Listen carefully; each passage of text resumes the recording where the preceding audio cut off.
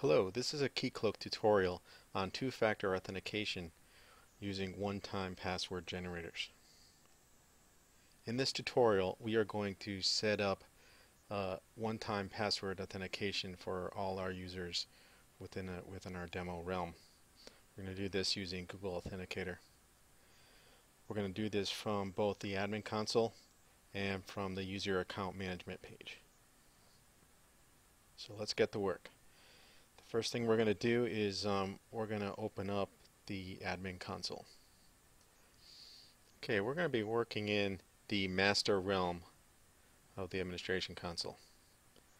And what we're going to do for the master realm, we're going to set it up so that users are forced to have a one-time password generator. One-time password generator is a small application that runs on your iPhone or your Android device. It generates a temporary password once a minute, which you have to type in along with your regular password when you log in. So to enable this from the admin console, go to the settings left menu item in the master realm, click on the credentials sub-menu item, and there you'll see a required user credentials select box. You're going to click on that and you'll see TOTP. Click that and hit save. Now that we've hit save, every user in the master realm is going to be required to set up a one-time password generator.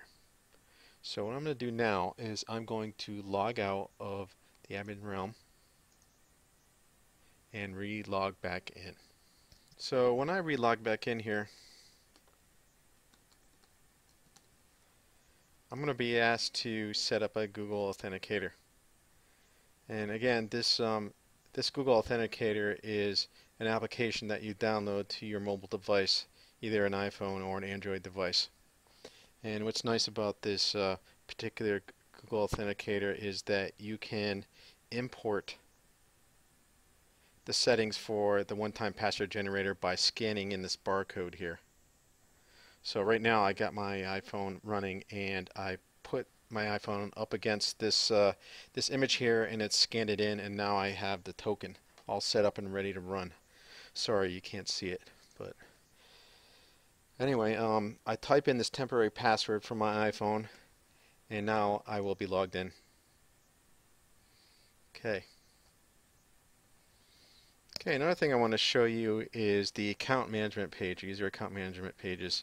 You should have seen these in the other tutorials, but Keycloak provides some extra screens that every user can access. It's their user account management screens. And from the admin console, it's hooked up to this service. If you right-click on the admin button here, your user icon here, you'll see a manage account. When I click on that, I'm brought to the user account management pages for my admin user. In this you can specify your last name, first name, that sort of stuff. You can reset your password. You can also view and manage your authenticators.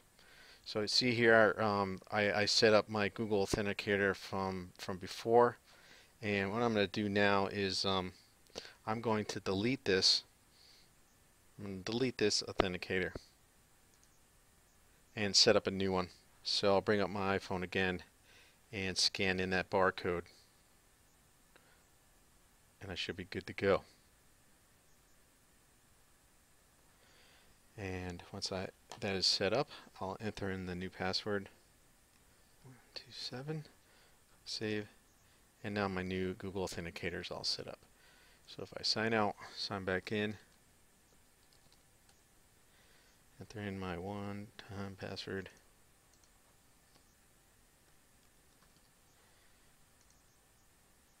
and log back in. Okay, so what I had shown you was that I'm requiring one-time password for all users within the master realm. I can change this as well to only require them to have passwords.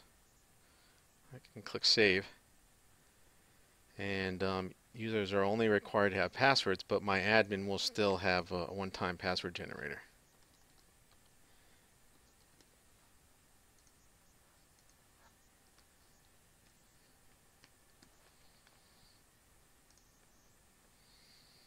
Okay, so if I go back to my management account, I can delete this Google Authenticator by removing it right there. See, it says Google Authenticator removed.